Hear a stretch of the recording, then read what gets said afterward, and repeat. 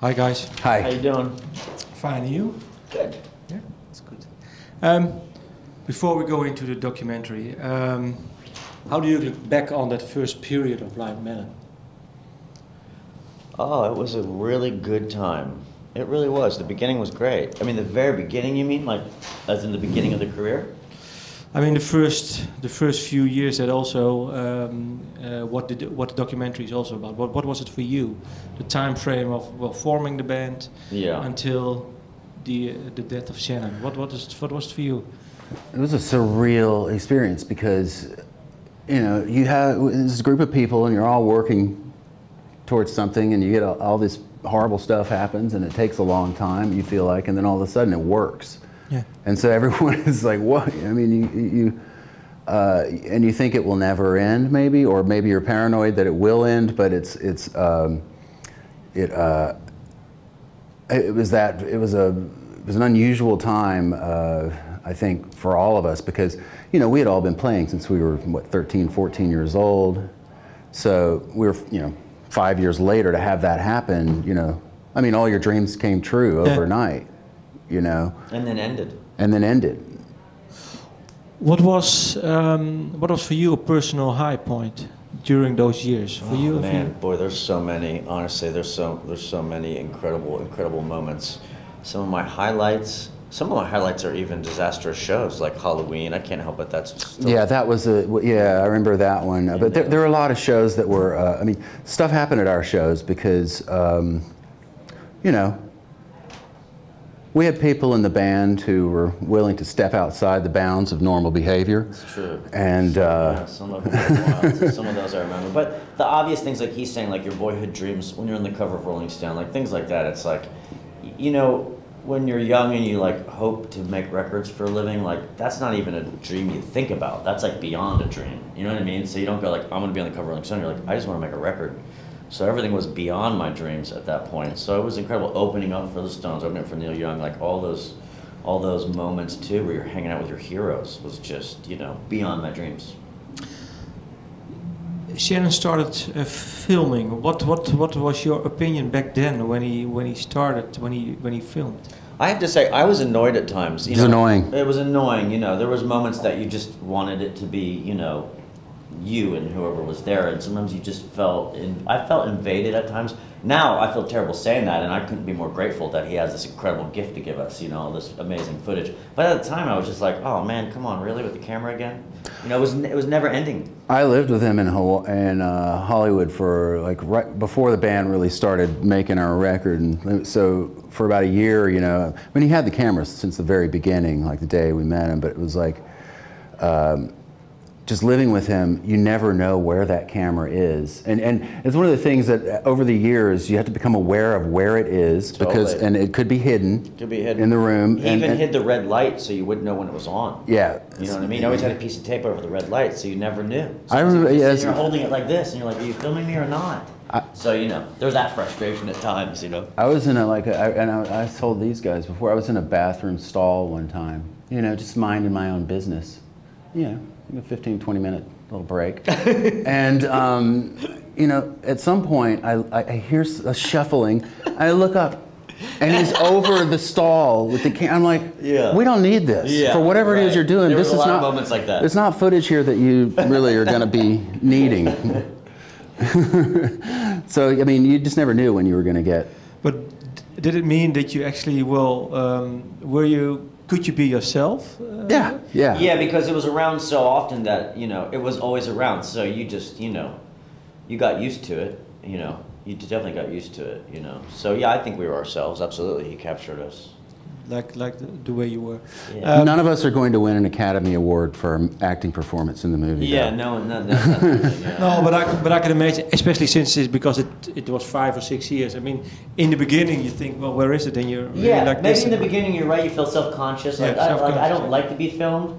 You know what I mean? So I was always just like, trying to hide from it many times, you know? Well, no one knew that stuff could end up on the internet back then. That's true. You know what I mean? So like you just think, oh, this is going to somewhere get buried in Shannon's personal collection. And I don't want him to have it. Yes, you know? exactly. But then later, you know, as the times changed, I mean, and that points to the fact that he was really ahead of his time in that way. I mean, he he was shooting a reality TV show movie before the genre existed. Before we go to the story of the documentary, when did you actually start paying attention to what he had filmed and thought, well, maybe we can do something with this? Oh, not until he passed away. No, I mean, no, but was it immediately or maybe no, years later? Yeah. Yeah. In 2007, Colleen came on the road and started thinking about, filming the band and doing some stuff. And through that process, this is a really different movie, but through that process, we said, oh, we should get all those tapes that Shannon shot. So we sent them to Danny, and then that's when this sort of new movie sort of kind of happened. But 2007 is when we got. There's actually a whole other movie about the new band. Yeah. So that was, we went on in a different way, and we're happy we did, because the fact that it's only his footage is makes it a really special film.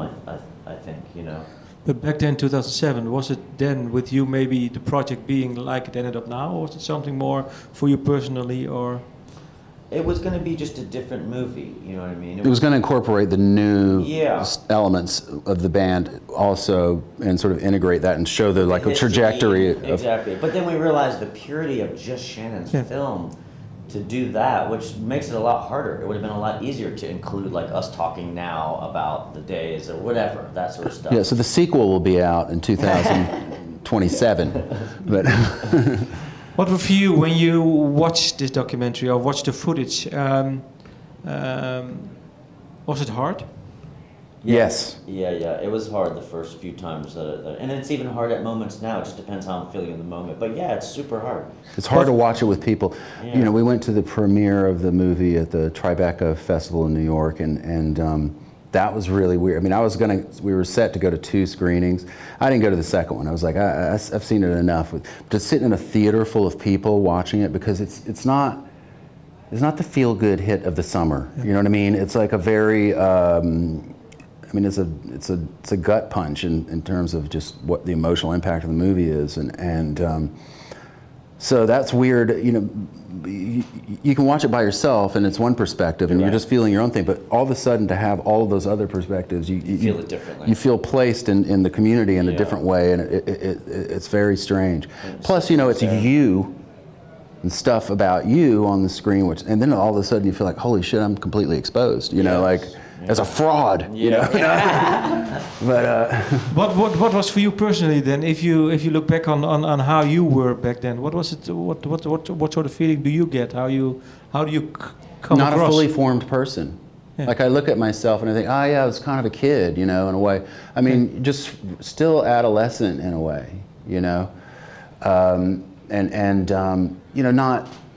not the person that I am now almost. Yeah.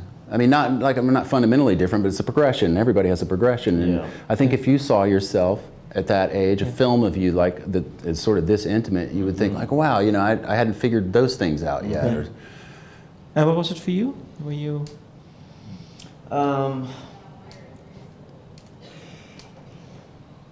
You're completely different. No, I'm just kidding. No.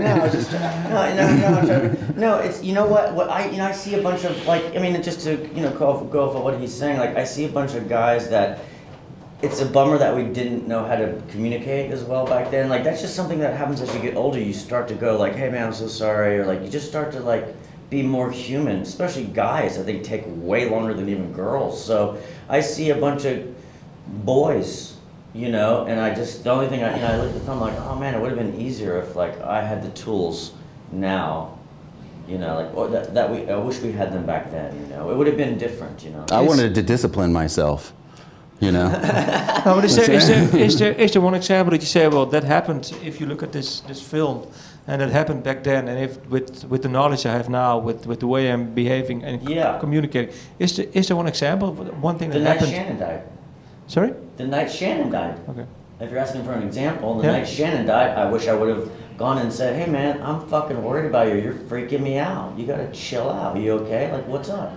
We didn't say that as guys, 20-something-year-old guys. Well, we kind of did a little bit. A little bit, but not enough. I didn't stop him that night. So if you're asking me, as an older man, what I would have done differently, that night I would have said, but I went to bed. I was like, oh, he's on another one of those. We didn't know that it was DEFCON 1 at the time. Yeah, we did. You know what I mean? It's you didn't know, you know, for us, it was like, it was just a continuum because, you know, there had been ups and downs, and Shannon had been in far worse states along the way. Yeah.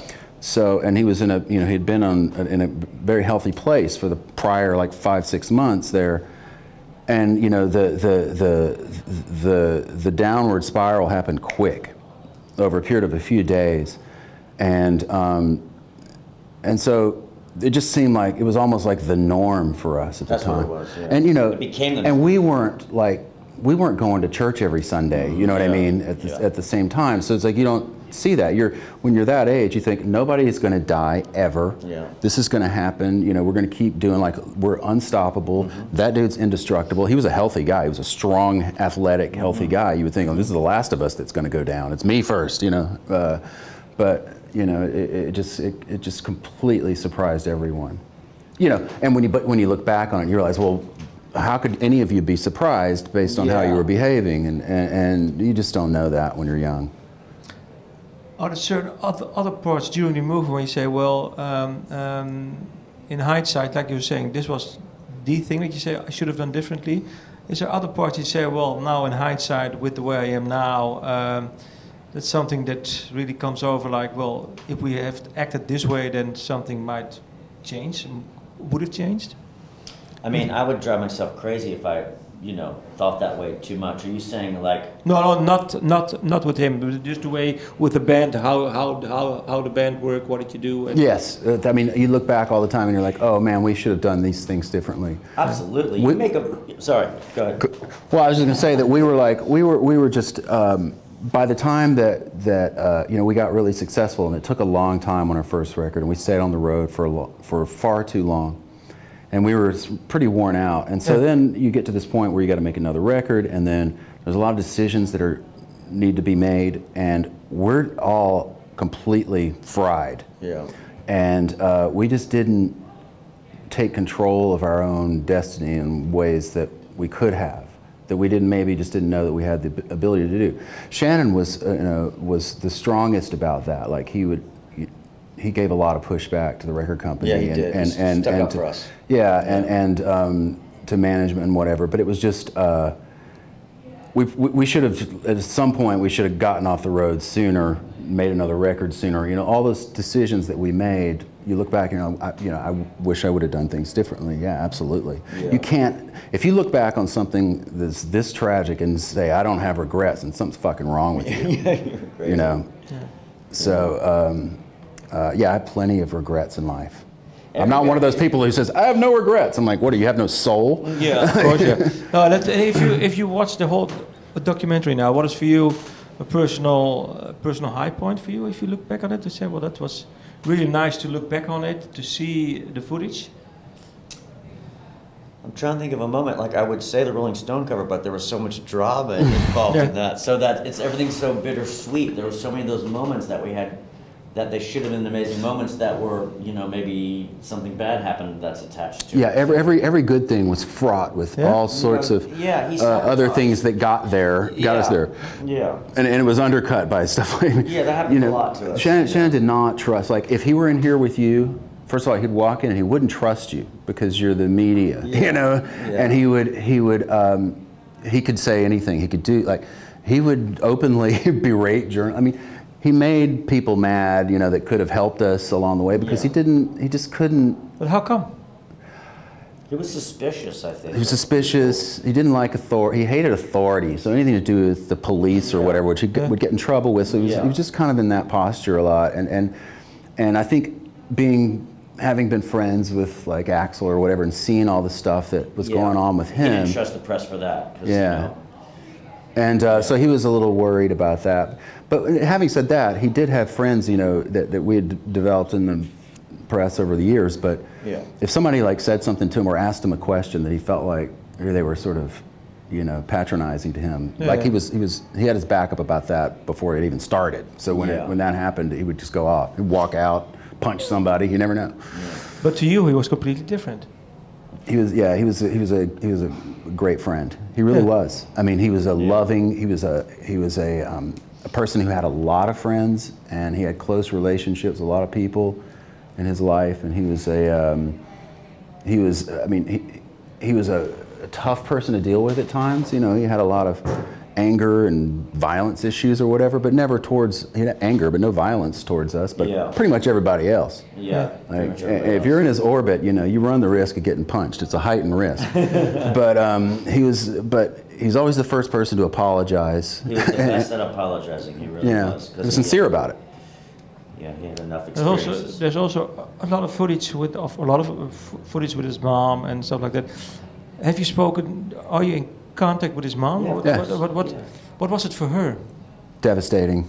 I mean, I don't think we can even imagine it. Yeah. You know what I mean?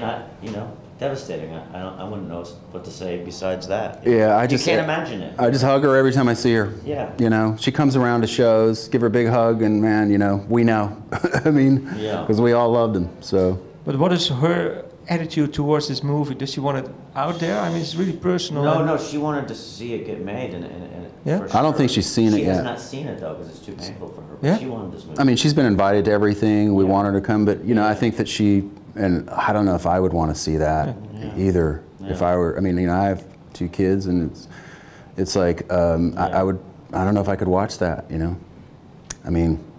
Yeah. It just brings you right back, because that's the thing about this movie. When I saw it, I thought anybody who sees this will know him in a certain way, like, because it's accurate, and it's like, because it's him. He made it. It's like his personality really comes across. Not all of it, but a lot of it. And like what I've said to people before is it feels like you just get to hang out with him for an hour and a half. You know, you feel like you're just hanging out with this guy and getting to know him. It's that intimate of a movie. You know.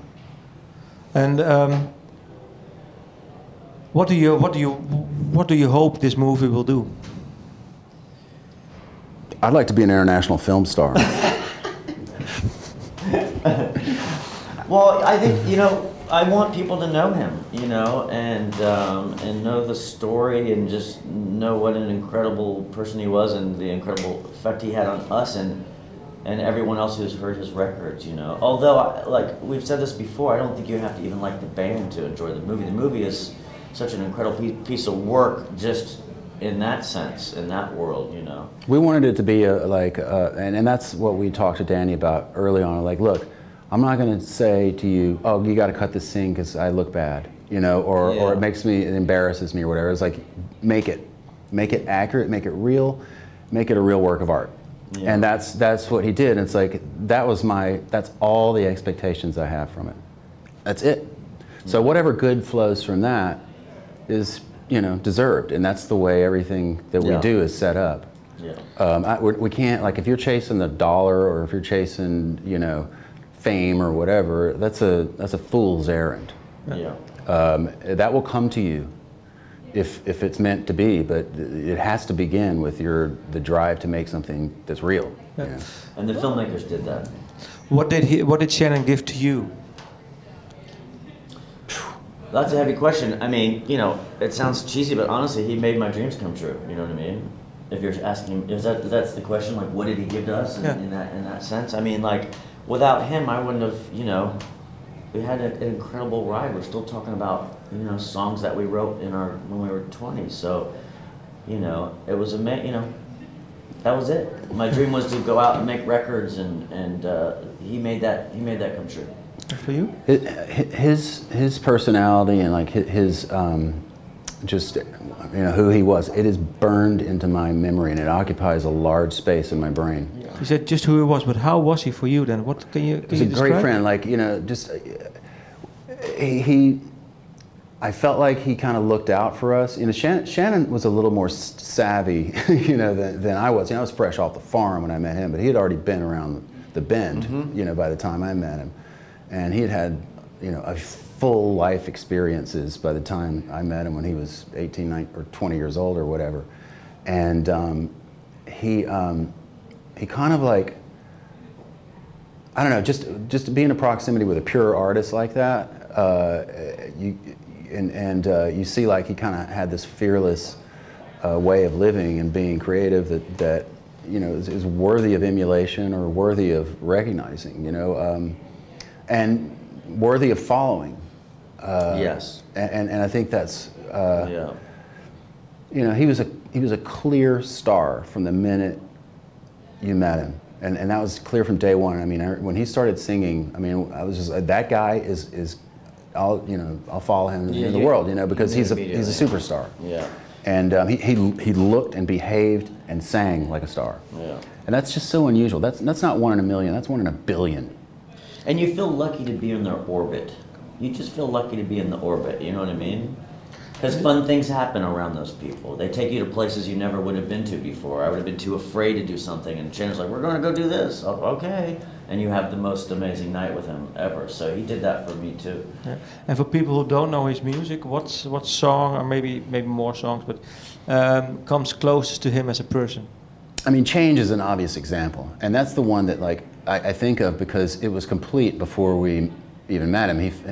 That was what he played for us on the first day we met him in this little garage in West Hollywood, and he sat down on the floor with an acoustic guitar and played it, and it was his voice. When I was so struck by it when I first heard it because I'd never heard a voice like that. It was like I thought he sounded like a girl at first, and then I thought he's like Janis Joplin. And then I heard Rod Stewart, or all these things. I was trying to reference it in my, or attach it to something that I knew before, but it wasn't like anything like that. I mean, he had elements of that, but he was a real straight up, really great blues singer, almost with a country edge to. He was a product of the Midwest in the United States, and so there's that salt of the earth feeling to it. But he knew how to hit that blue note, and he had that rasp in his voice, and it was a pure tone. We never got it on tape, like how his voice sounded if he was sitting in this room, because it had a texture and a nuance to it. It was just magic. Yeah, you're right. There's a song called "All That I Need" that he wrote more near the end of his life that to me is just Yeah, and we never finished it as a group, but it exists as a song. It's such an amazing song. So to hear Change, which he wrote when he was 18 or 19 or whatever, one of the first songs I heard, and to hear some of the songs near the end, it's an incredible. It's incredible. Yeah, he progressed for sure. You could hear his he really did. The stuff that people haven't heard yet. There's songs that are and you just wish, what could have been. That part is incredibly frustrating. Is it something that you might work on? Yes. Yeah. Positively, yeah. I don't know in what context, but no, we're figuring that out now. Yeah. But there's some really great stuff, really intimate stuff that kind of matches the movie.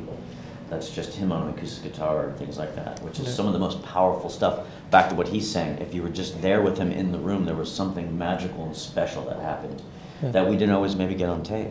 Yeah, and you didn't know it at the time. There were because he had a sort of a rotating cast of songs that were in development a lot. So we're also writing songs. So it's stuff gets thrown into the mix, and then stuff doesn't get finished.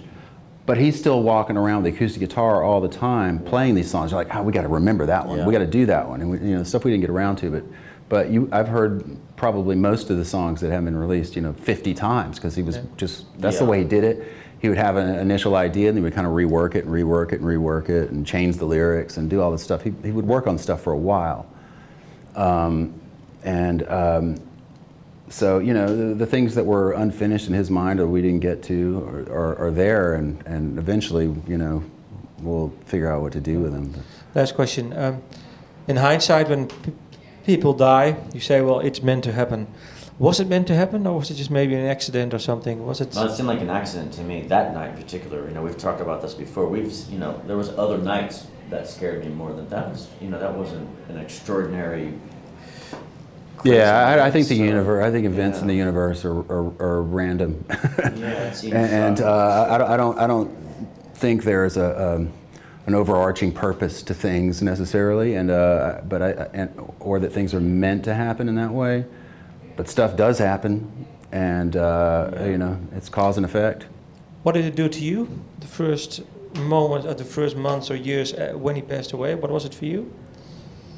I was paralyzed for a little bit and didn't do much of anything, and then I had such fear of losing what we had. My dream come true. I was making records for a living, and I just was in such fear of that ending that after I kind of became unparalyzed from just being overwhelmed with grief from his death, I just started to get to work, and I just worked through it. Probably never even really, processed it maybe the proper way, but I just got to work because I was just like, I don't want it to end. I don't want music to end for me, and it was on the line to end because he was gone. So I was just like, oh, what do I do now? It's you. I mean, I was in shock for 20 years. I mean, really, like I kind of just, in a way, I walked away. Like I didn't stop playing music, but I kind of stopped putting it in the forefront of my mind in the same way. And honestly, I just kept the party going I moved to New York and just went fucking nuts. You know, because I was completely avoiding it. I had almost no emotional response. Like I felt dead inside when it happened. And it wasn't until about like 2014, 2015, all of a sudden, like I started like, man, I really want to play music, you know, again. Like it just came back. How come? What happened? I realized what it was, you know, I became a lawyer and realized what it was like to actually have a job. It was, I don't know, it was, I don't know, I can't explain it, but, you know, I developed a passion for it again that had been gone. And it really took that out of me, you know, and I realized that even though like we played in 2008 and all this, my mind was not in the same place. I wasn't in it for like I wanted to like have the success and have the career again, but I wasn't like focused on the music. And now that's really all I care about it. Really, I mean, whatever, I mean, I'd like to not starve, but, you know, to me, it'll be a success if we can make, you know, good records. Thank you for your time. Thanks a lot. Thank you. Thank you. Appreciate it.